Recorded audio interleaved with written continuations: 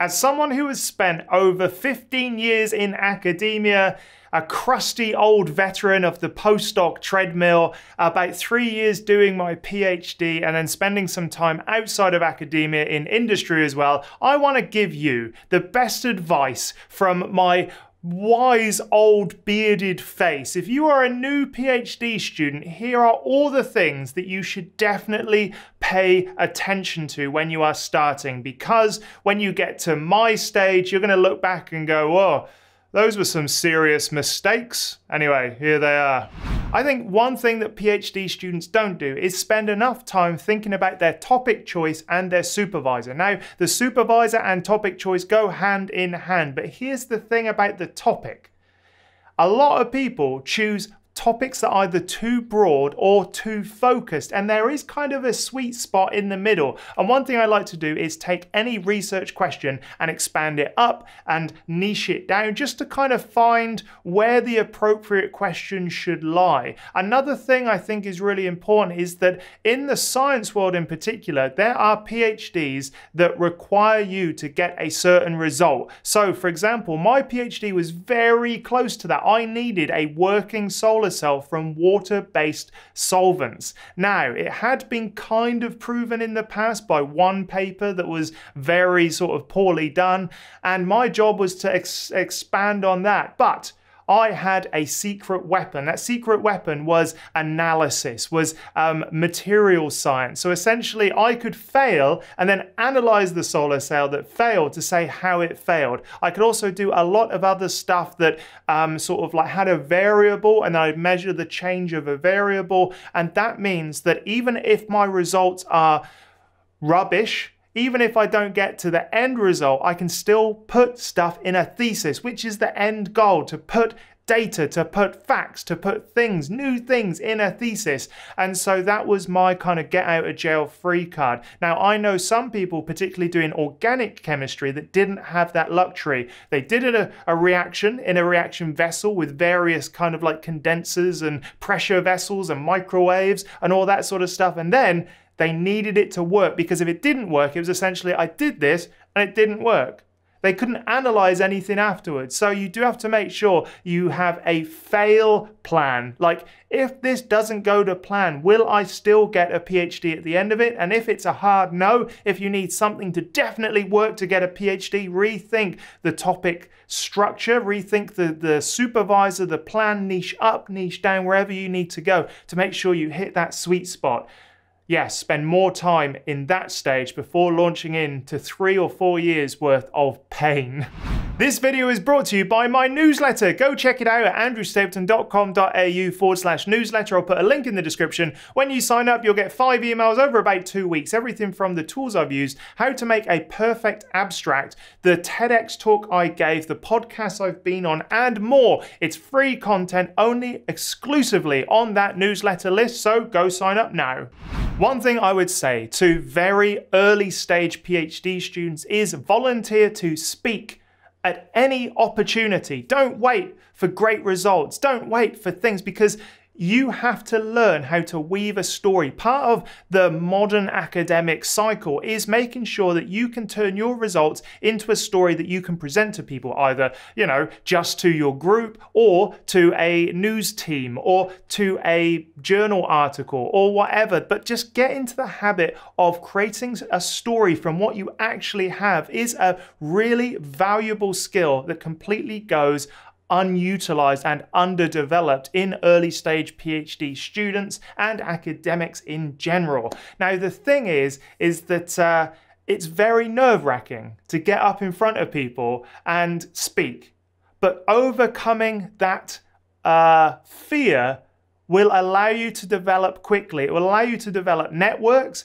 It will allow you to build those storytelling kind of skills, and nothing is quite like it. Like, the only way to get better at talking in front of people is to talk in front of people.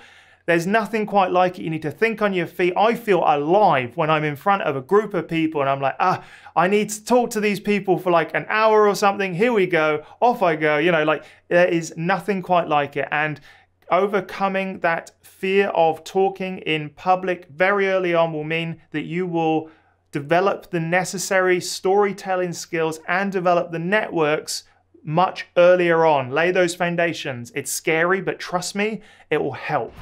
Lead the conversation with your supervisor. Now, we have a tendency, I think, as people to not want to hassle anyone, to not want to sort of like knock on their door or like look at, go to them when they're looking busy or they look annoyed.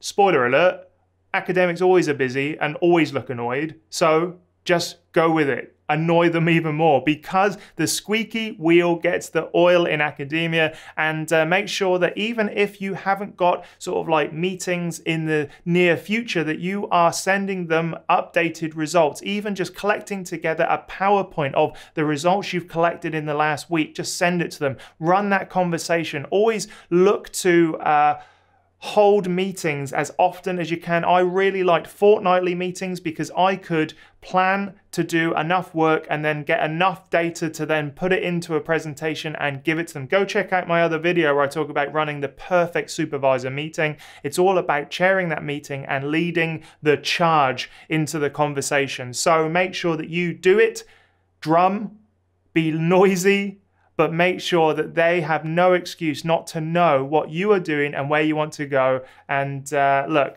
they do like the research. They always like a talk about the research. It's just that the admin stuff always gets in the way of them doing what they really like. So never worry about approaching them with results to talk about it. That's what they like. That's what they enjoy doing. They're just annoyed at all the other stuff. Dedicate a lot more time than you think to reading research papers in your field. Now, the thing about being creative in the academic world is that you don't just sit there and have like ideas pushed into your mind by the matrix. You actually have to go out and sort of like lay the foundations of your knowledge so that your brain can do what it does perfectly, which is mold ideas together. Think about how this certain thing you've just read could apply to your research.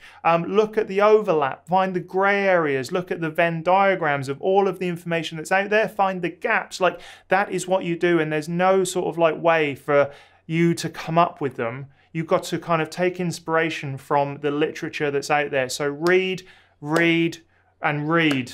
Do more reading. Go and read something right now for at least half an hour a day. It doesn't take much. You can even do it on the toilet.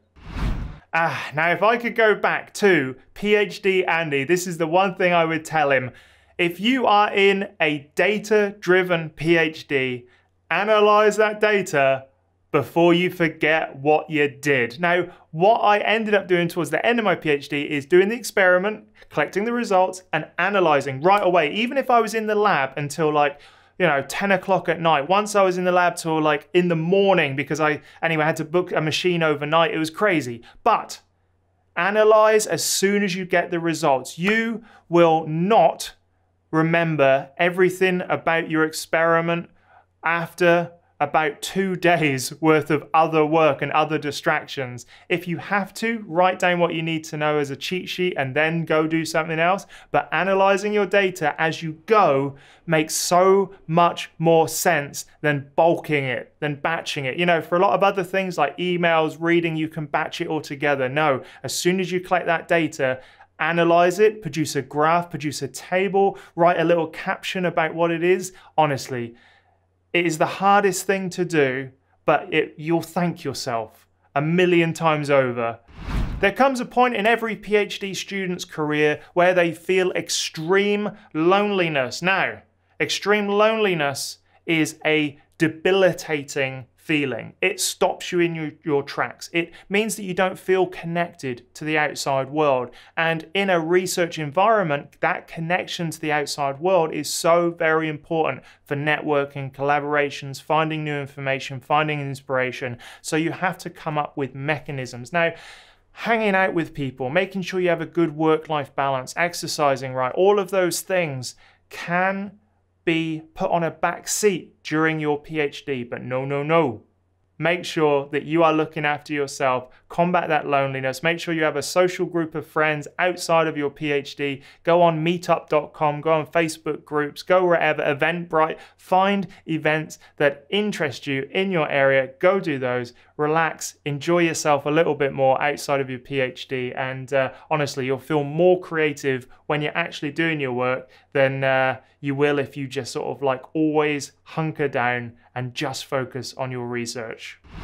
We all have stereotypes, socially enforced, our own enforced ideas about what a PhD student should do and act like. Now the thing is unfortunately we end up with this hustle mindset, this idea that unless you're in the lab 24/7, unless you're doing work all the time, that you're not doing it properly or that you're not a real PhD student or whatever. Just get rid of that. The hustle mindset should die along with the dinosaurs. Like, it is not helpful in a PhD. It is a marathon. You know, don't work really, really hard for 2 years, only then not to be able to finish because you're completely burnt out. Burnout is a real thing across life in general, and a PhD is no different. No matter what you think you should be doing, no matter what society tells you, no matter what other people in the lab are doing, if they're staying there till midnight plus, they're gonna burn out, I assure you.